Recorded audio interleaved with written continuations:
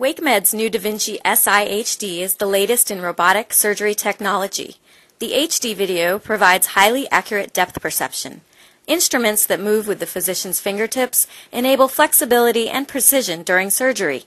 This video, taken during a training session, demonstrates the agility of the instruments and the ability to work in small spaces.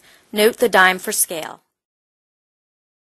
We've had 3 ENTs down here already. We just received approval from the FDA for head and neck surgery, so transoral surgery instead of a mandibulotomy where they open the patient in their jaw. We actually do it through the mouth with no incisions. Thyroid surgery through the transaxillary approach instead of a neck incision. So those are 2 recent FDA approvals where we've had Wake faculty physicians down here looking at the system and seeing the benefits.